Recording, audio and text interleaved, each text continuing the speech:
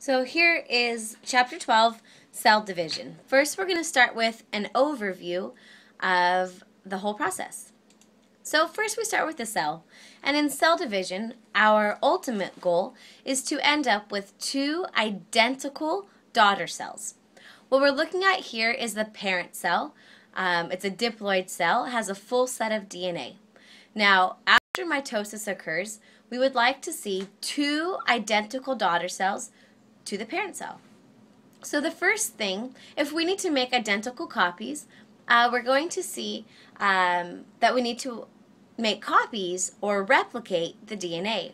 So the first thing that would happen is we'd make copies of the DNA, and that's why you oftentimes see chromosomes in the X formation. That's a duplicated or copied DNA.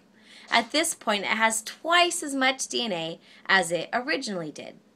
The next step would be we would need to align the chromosomes. Now, I didn't in this little video, but generally you would align them, and then we would separate them.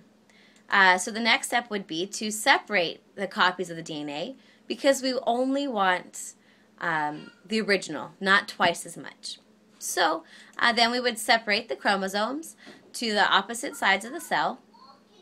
So that way, when we end up with two cells, they both have the exact amount of DNA that we started with.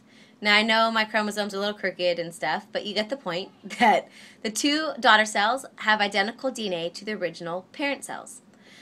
Now, the cell division is divided into two parts. We have mitosis, which is technically the division of the nucleus, and then we have cytokinesis, which is when the cytoplasm actually splits. So if we look here, here's a cell, has a nucleus and a cytoplasm. The first stage would be to copy the DNA or replicate the DNA. Then we would need to separate that DNA. And at this point, if we're looking, the nucleus technically is divided. So mitosis is complete here. However, we still only have one cell. The next step would be is to pinch together the cytoplasm and technically split the cytoplasm in half, leading to the formation of two identical daughter cells. When we actually split the cytoplasm, it's called cytokinesis.